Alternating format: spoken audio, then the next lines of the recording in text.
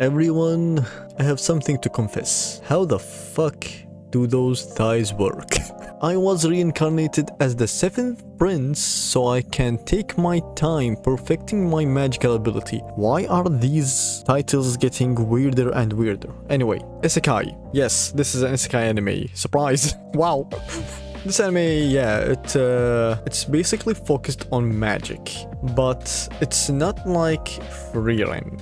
You know how like Frieren has an obsession with magic? She wants to get all the magic, all the cool stuff. Even if something is not cool, she still wanna get it. You know, Frieren is the healthy food, and this is the junk food.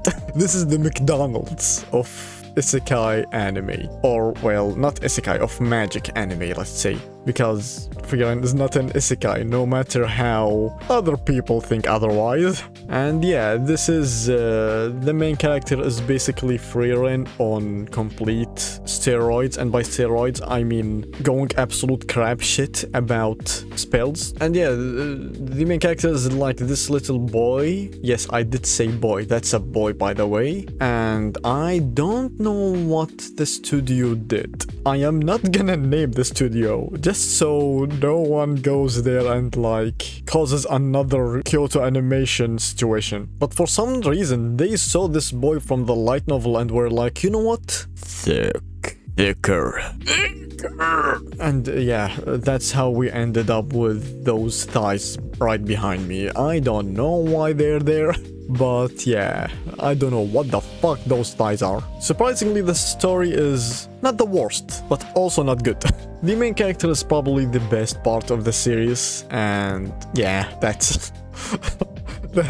This perfectly, like, represents how I feel about this. I have extremely low expectations of this isekai. This sounds like another just generic isekai that I feel like it's just not going anywhere. I feel like the highest point this anime will ever get is just people talking about this boy's thighs, and this is extremely depressing for me to even mention. I'm sure some isekai lovers are gonna say this is peak fiction or something. All power to you. Enjoy your stuff. I'm gonna just stay away from this one. Unless I get bamboozled and suddenly this anime is considered one of the greatest animes of all time. Other than that, yeah, I don't see myself watching any more of this. So yeah, that's about it.